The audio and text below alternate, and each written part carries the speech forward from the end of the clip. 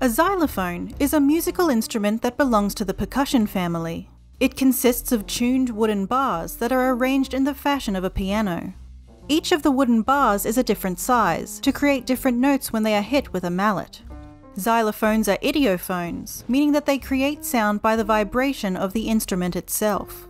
The name xylophone comes from the Greek xylon, meaning wood, and phone, meaning sound.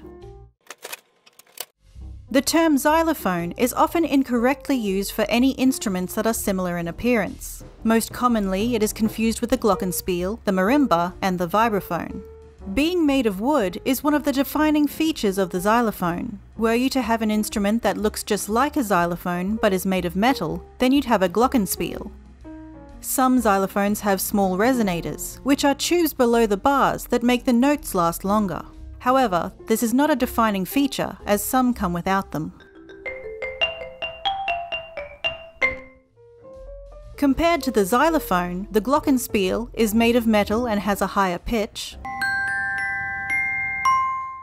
The marimba is notably larger, has a wider range of notes, in general has a lower pitch, has large prominent resonators, and uses up to 4 mallets at a time.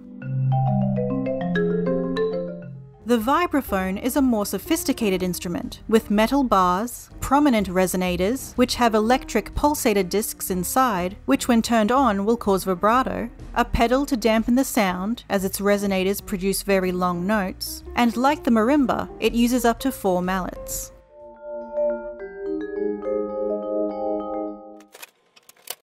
It isn't exactly known where the xylophone originated from. Some sources say Africa and some say Southeast Asia. Both have used variations of the modern xylophone for hundreds of years.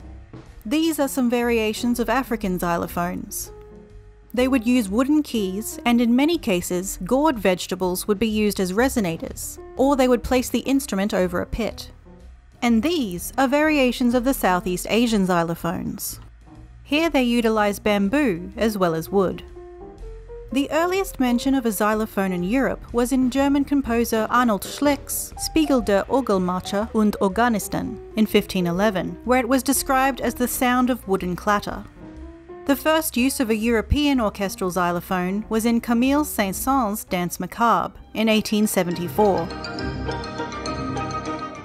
The instrument was associated largely with the folk music of Eastern Europe. The Western xylophone was also used by early jazz bands and in vaudeville. Xylophones should be played with very hard rubber, polyball, or acrylic mallets. Sometimes softer yarn mallets are used for softer effects, and lighter tones can be created by using wooden-headed mallets.